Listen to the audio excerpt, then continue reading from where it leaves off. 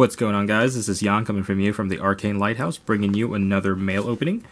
I don't really do this a lot, but so essentially, without showing my address, you can just see that's me.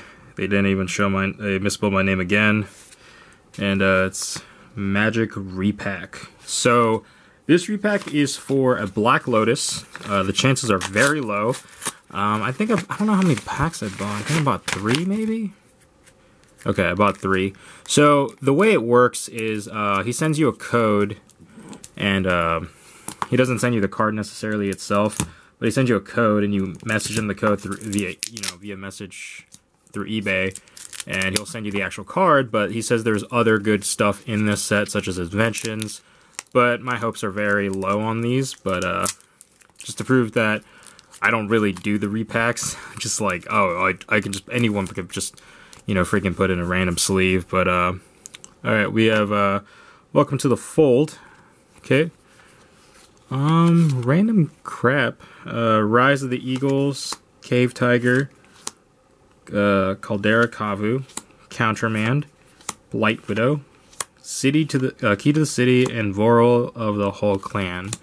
So that's the first pack. Second pack,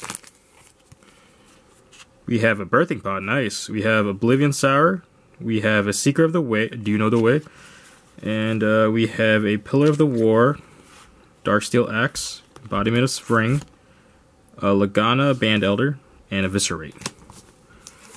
Moving on to the last pack, I don't have good high hopes for this. We have Aurelia, Narset, Pinot Noir, Dragon Idol, Monastery Flock, Initiate's Companion, Feather Sandals, and we have a Horrifying Revelation. So, I don't believe we made our money back, but, each of them are like $7. I really just wanted to do it for the channel, but, hopefully you guys enjoyed this. Birthing Pod's like a good $7-8.